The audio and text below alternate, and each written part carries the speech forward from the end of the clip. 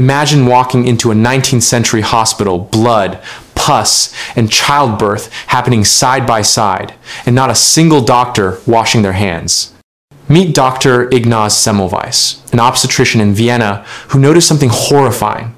Women in the doctor-run maternity ward were dying at far higher rates than those cared for by midwives. The difference? Doctors often came straight from autopsies to deliver babies without washing their hands. Semmelweis suspected they were carrying deadly cadaver particles. He ordered everyone to wash their hands in a chlorine solution before examining patients. Death rates plummeted from nearly 18% to just 2%. But instead of being praised, Semmelweis was mocked.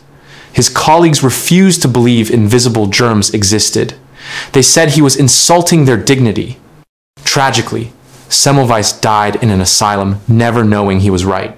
Only years later, Pasteur and Lister would prove germ theory and vindicate his discovery. Today, hand washing saves millions every year.